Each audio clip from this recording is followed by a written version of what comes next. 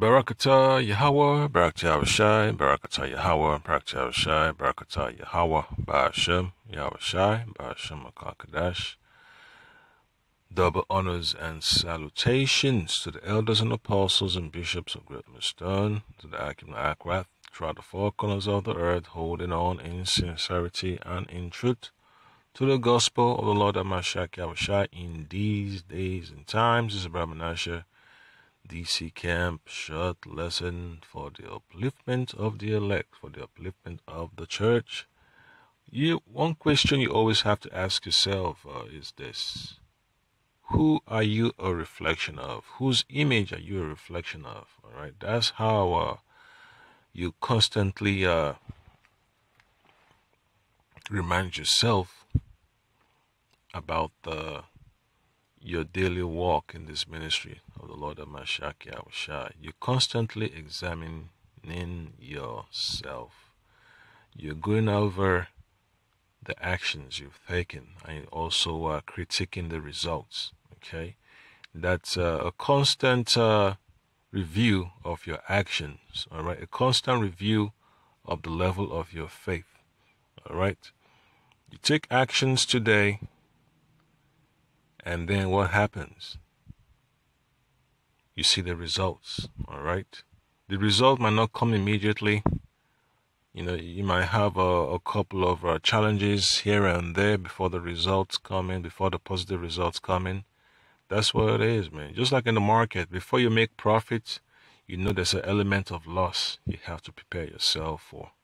All right. So in this ministry, you're going to have a situation where it's going to have a negative connotation, but you don't let that overrule the purpose of why the action was taken. All right. So that's exactly what the Lord has made us aware of, man. You're going to have to deny yourself. Denying yourself in this world has a negative connotation, all right? But in the ministry, it has a positive benefit, a positive impact that you're willing to land back of and use to prepare yourself to the next level. That's what faith is all about, man. Faith is about denying the physical attributes of this world, but not ignoring them, man.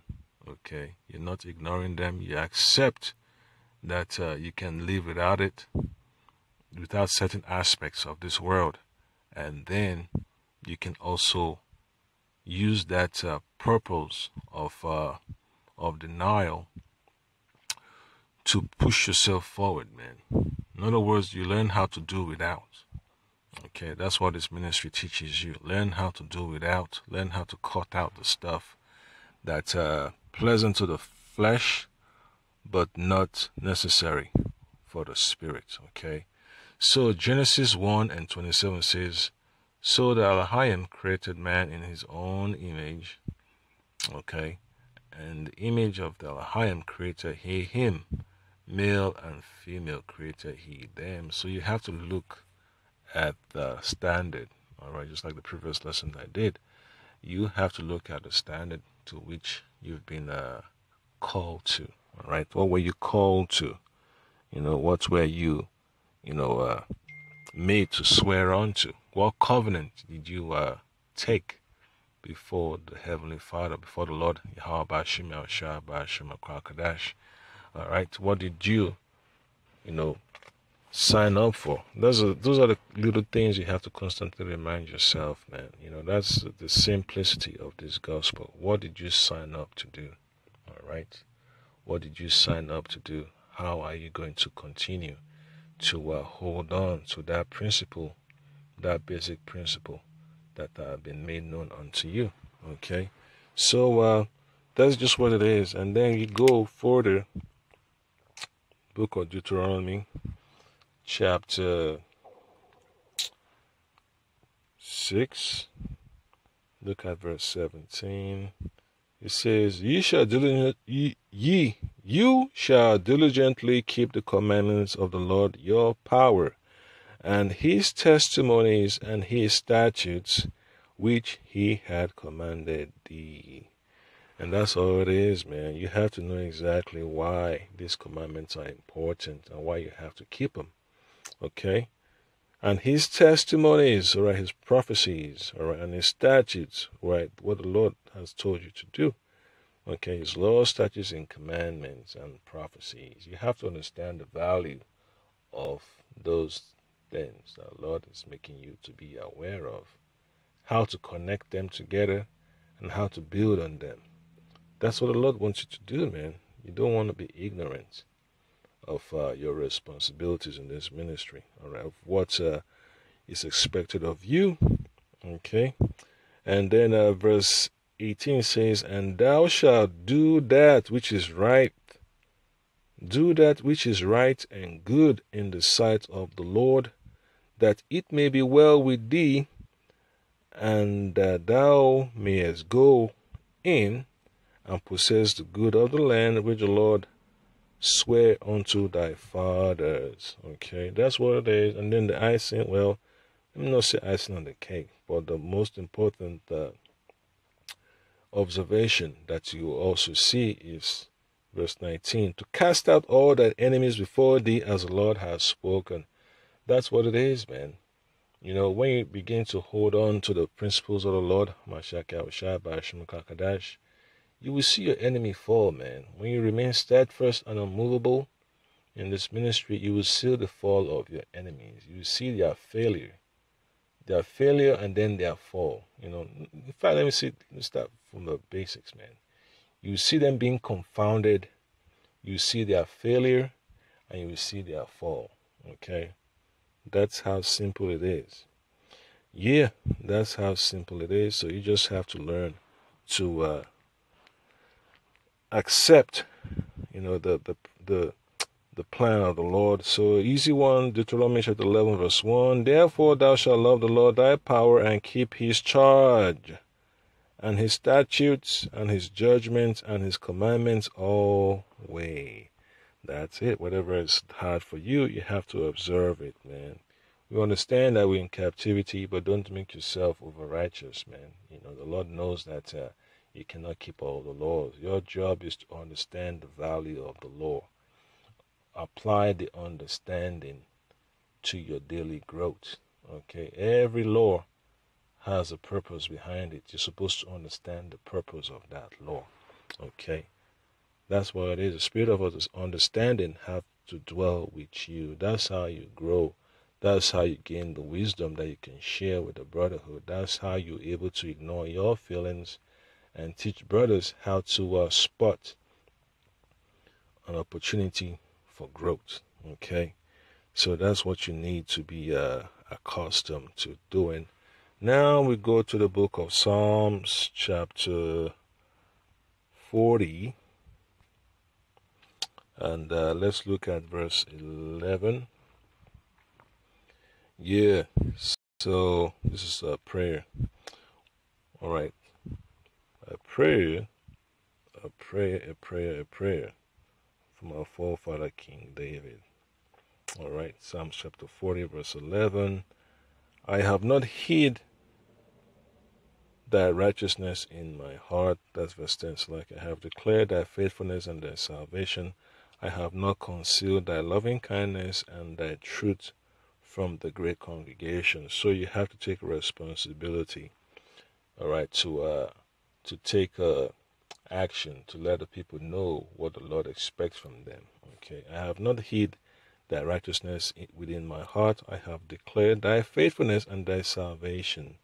I have not concealed thy loving kindness and thy truth from the great congregation." So you have to teach the people what you've learned, what the Lord has taught you. You have to teach them too. Okay, that's what is expected of you in this ministry when you're in the position of leadership. Okay, verse 11 says, "Withhold not thy tender mercies from me.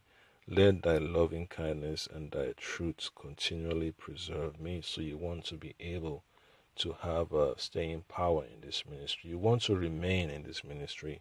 So that's why this psalm is important. You want the Lord to have mercy on you. The Lord had mercy on those that have faults.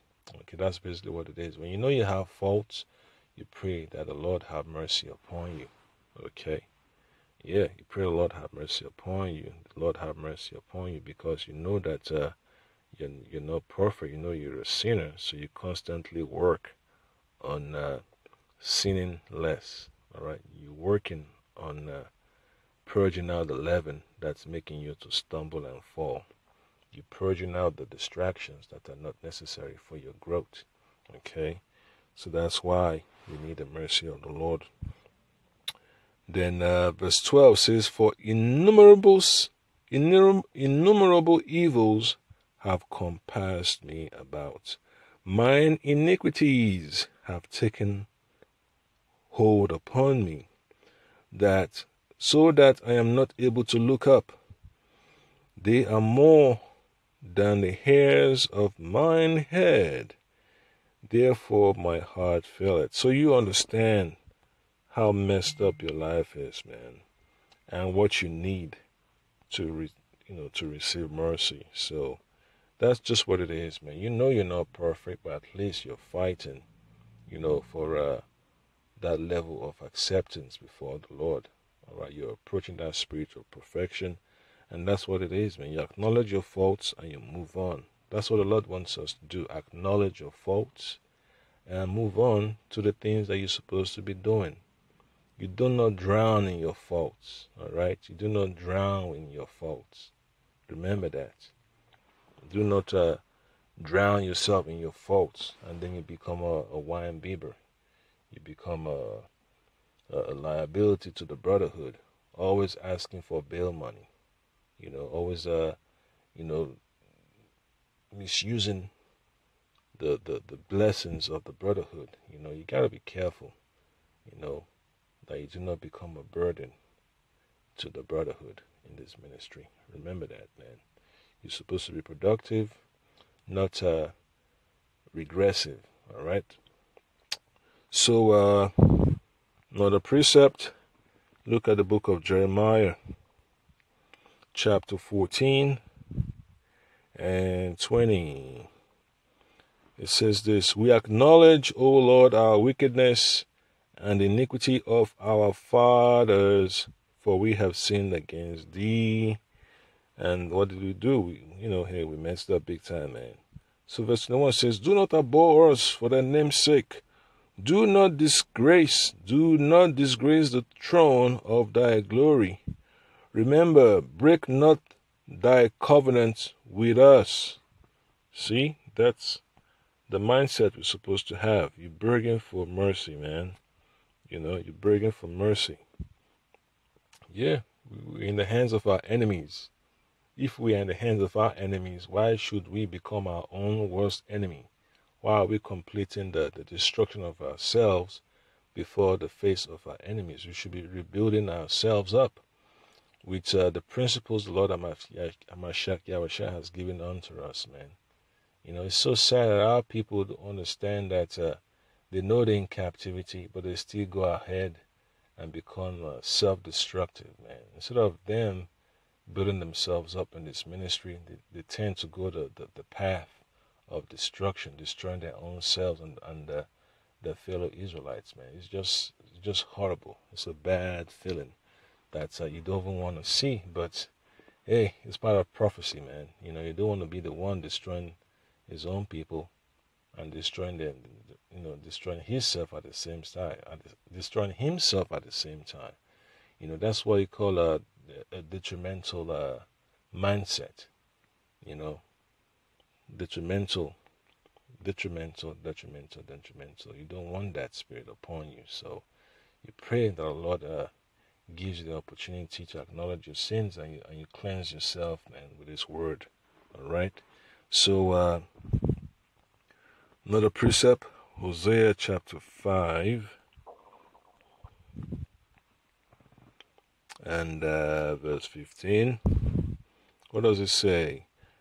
What did the Lord say? "I will go and return to my place till they acknowledge their offense and seek my face. In their affliction they will seek me early." That's what the Lord wants us to do, man. seeking his face before the time of judgment. Man. When you know you're a servant of the Lord and you've gone astray, and then you're able to catch yourself back, you're able to receive rebuke and chastening of the Lord, and you continue to do the righteous acts,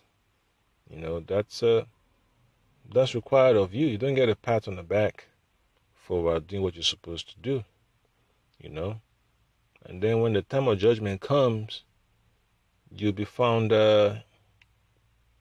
innocent of your faults. You'll be spared. That's what the mercy of the Lord is all about, for you to be spared from your negative attributes, man. To be spared from your infirmities. It's basically a salvage operation. A salvage operation. It's like you picking things. This one, well, 75% of it is all messed up. You can't use it. This one, 60%. All right, we only want the products that have say minimum 75% quality, quality inspection, whatever you call it, man. Level of damage maximum 25%. So you're basically taking 75 and up. That's all it is, man. You choose the best of the worst. That's what this ministry is all about, man. The best of the worst. You're separating the best of the worst from the worst. That's all it is, man. That's how you're able to to get the best that you can use for the best, for the good. That's what this ministry is all about. You finding the things that have been damaged and broken, that are repairable. All right, that the level of repair would not require that much, and that's how it is, man. Just like vehicles, man. When you know a vehicle is totaled, you can't really use it, man. That's it. You can't really drive the vehicle no more. So what can you do? It's a write-off. If the vehicle have bad brakes and all that stuff, you could still salvage it.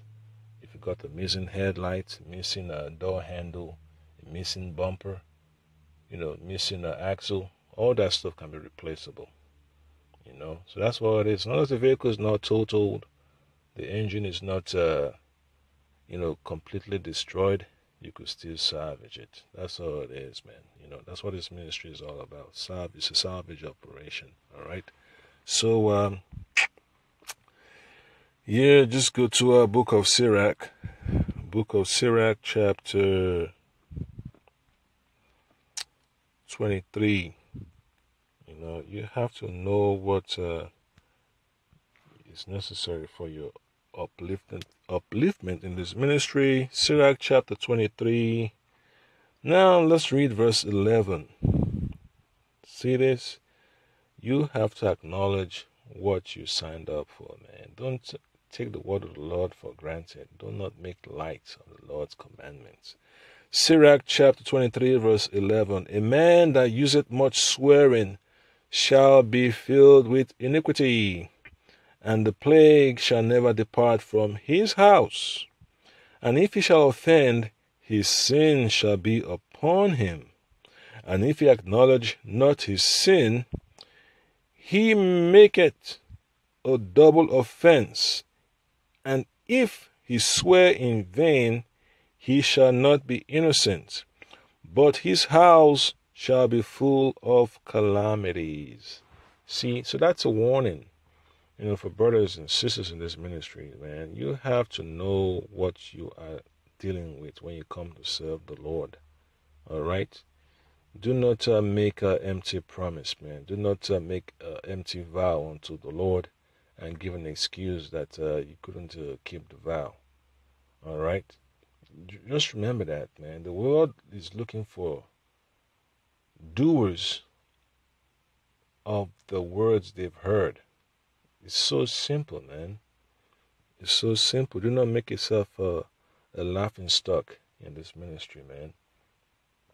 Do not make yourself an obstacle to the growth of others. You have to be a catalyst in this ministry. Sirach 23:11, a man that useth much swearing shall be filled with iniquity. All right, so he's going to have fault after fault after fault after fault after fault. How many times can you see Salak here and still go back and create the same old problems? All right, and the plague shall never depart from his house. So if you're not in a position to do the will of the Lord, stop making excuses, man. You know, pray that the Lord give you the opportunity to be in a position to do his will. All right, so that way you would not be overbearing. All right, making vows that you cannot keep, making promises you're not in a position to keep. All right, do not be in a hasty spirit to alter anything before the Lord. Maintain that patience. The reason why the scripture says you have to learn to be still. Learn to be patient in the spirit. All right. So it says, and if he shall offend, his sin shall be upon him. So he's going to be responsible for his faults. All right. For his transgression. All right. He's going to be held accountable for it. And if acknowledge not his sin, he make it a double offense. So it's going to be jacked up, man. Jacked up for not following up. All right. Jacked up for not following up on the vows he's made. All right. And if he swear in vain, he shall not be innocent, but his house shall be full of calamities. So remember that, man. We're almost at the end of our persecution in Babylon, of our captivity. So you have to learn how to be focused on the obligations you can accomplish. All right, do the job that you can handle. All right, seek not matters that are above thy strength. That's basically what it's telling you. Okay, yeah, do not be volunteering to do things that you're not capable of doing. It's that simple. Okay, so we go to the book of James. James chapter 1, 21 to 25. It says, wherefore lay apart all filthiness and superfluity of naughtiness, and receive with meekness the engrafted word, which is able to save your souls. Remember that. James 1:21. Wherefore lay apart all filthiness and superfluity of naughtiness, and receive with meekness the engrafted word, which is able to save your souls. So these are words of wisdom that you need to abide by, that you need to take to mind, take to heart seriously on a daily basis, man. Verse 22, but be ye doers of the word, and not hearers only, deceiving your own selves. So you see that? But be ye doers of the word, James 1:22, but be ye doers of the word and not hearers only, deceiving your own selves. So remember that, man. Verse 23, for if any be hearer of the word and not a doer, he is like unto a man beholding his natural face in a glass, for he beholdeth himself and goeth away, and straightway forgetteth what manner of man he was. So you have to understand what you have to do. You have to understand that the source of where you have to emerge from. You have to come out of the phases of confusion, the phases of unrighteousness. The Lord had to bring you out of darkness into light. All right. So you do not have to meddle anymore with darkness, man. Ignorance. You have to move forward. All right. You know exactly what you struggling with. So what do? You apply corrective actions to it. So the glass, the mirror, is the scriptures, man. This is what you look at to help you identify what you're missing and what you would like to add to your life, to your spirit. Are you lacking in the department of faith? Yeah, you search for scriptures that boost your faith. Are you lacking in the position, the position of communication? You look for precepts that help you build your communication skills in the brotherhood. All right. Are you lacking in the position of financial management? You look for precepts that teach you how to manage the blessings the Lord has given you, what you do in the times of adversity. All right. So that's how you you look out, man, for your own growth in this ministry. Okay. Yeah, you know exactly the irresponsible actions you've taken in the past and what you can do to improve yourself. Okay. And then verse 25 says, "But whoso looketh into the perfect law of liberty and continueth therein, he, being not a forgetful hearer, but a doer of the work, this man shall be blessed in his deed." All right, so you are going to be blessed. Your house will be filled with blessings instead of calamities. Okay, it's that simple and clear to understand. Now we go to our final precept in the book of Psalms, chapter 141. All right, Psalms 141, verse 3 and 4. See this?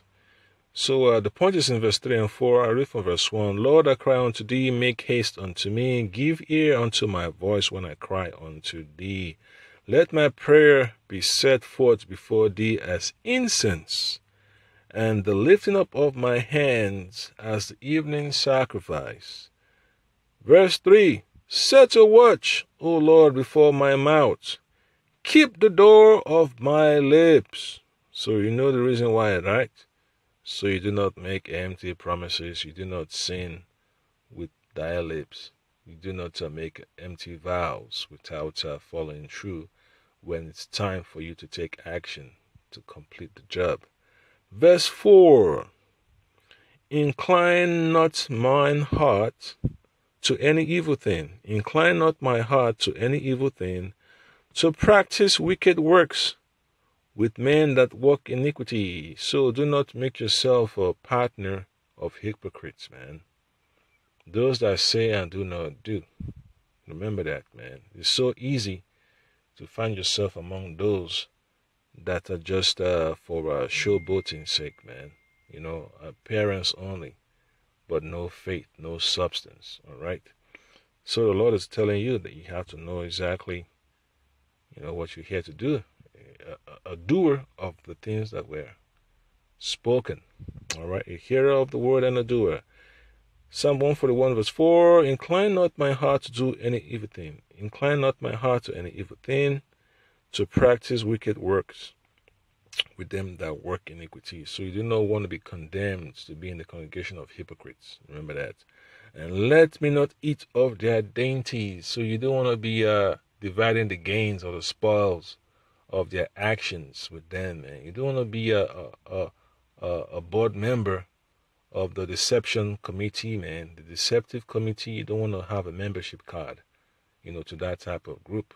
That's why we have these lessons, man, to help you avoid those types of individuals, man. Because they're always looking to deceive, to add to their numbers, so they could make merchandise of people. So you have to know, man. So you have to know whose image are you a reflection of, man. It's that simple, man. This is just a short lesson, just to help you understand what you're exposing yourself to, and you don't get yourself caught up in the snares of these so-called supplanters. So Yahweh Shema Shah Shema Kakadash Barakatam, and stay circumspect. Shalom.